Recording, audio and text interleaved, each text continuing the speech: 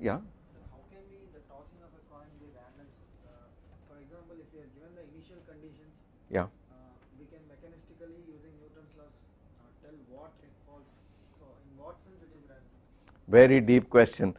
He is now trying to point out that even the toss of a coin is itself a chaotic machine, because whether it falls as head or tails depends on extremely small changes in the initial conditions. I toss it a little higher, the wind blows a little harder, or the coin is a little oilier, or it lands on its edge and falls this way or that, a little tilt here or there will tell you finally what the distance is. So in that sense, yes, the very paradigm of a random machine, the coin toss or a die, is itself a chaos machine. Yes, that is true. Now we are going to get deeper into this.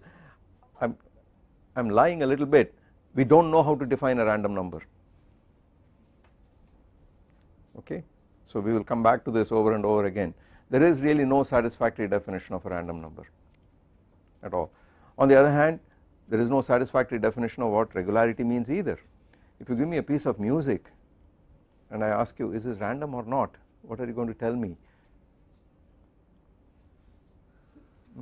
If I play a piece of music up to a certain point, there is no way that you can tell me what the next note is going to be.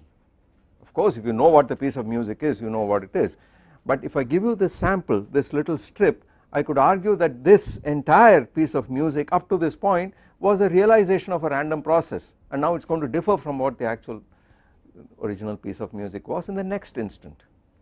But if you give me a finite string, there is no way of telling. So in that sense, everything is random also. So we are going to assume that we have a paradigm of randomness called the Bernoulli trial. How I produce it is a different question altogether. If I produce it with a coin and I am extremely accurate with, I know everything about the coin, then of course I can tell you whether it is going to be heads or tails, and of course you would be able to, you must have enormous computing power to be able to do this. That is the whole point. You have to tell me with arbitrarily high precision how I toss the coin, then I can predict. Have you read this book called The Newtonian Casino? How many people have read this?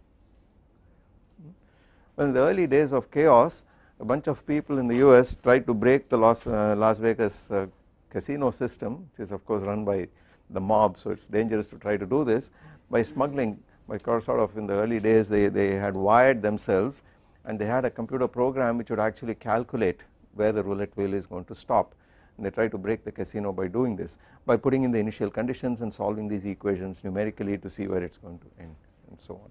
It is now illegal to do this because it is very dangerous, and illegal to do this because it is possible to some extent to make predictions, but to the extent that these machines are more and more sophisticated chaotic devices, it is harder and harder to do this. In principle you need infinite precision to do this, right. Okay, well, that is a good conceptual